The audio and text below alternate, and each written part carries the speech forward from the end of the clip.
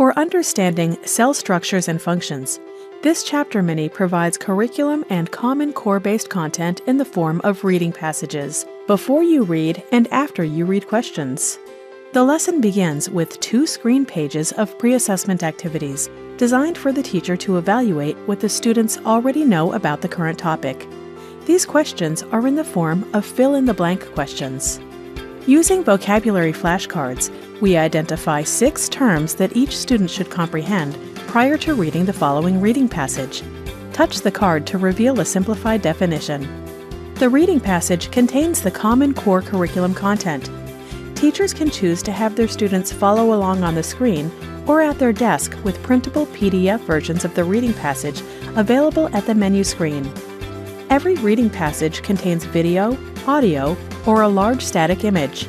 A stop cue is provided to ensure students comprehend the content before continuing. The Parts of a Cell activity is an engaging mini to support the comprehension of the content in the reading passage. Students label the parts of a cell by dragging the correct word to its image. Students can touch the hint button to reveal a description. The lesson ends with 4 screen pages of assessment activities, designed for the teacher to assess if the students have fully learned the concepts and curriculum expectations. These questions are delivered in the form of matching, open discussion, true or false, and multiple choice questions. Here are the related minis in the lesson plan: Cells, Skeletal, and Muscular Systems. Visit ccpinteractive.com for extended versions of our products and to watch more demo videos.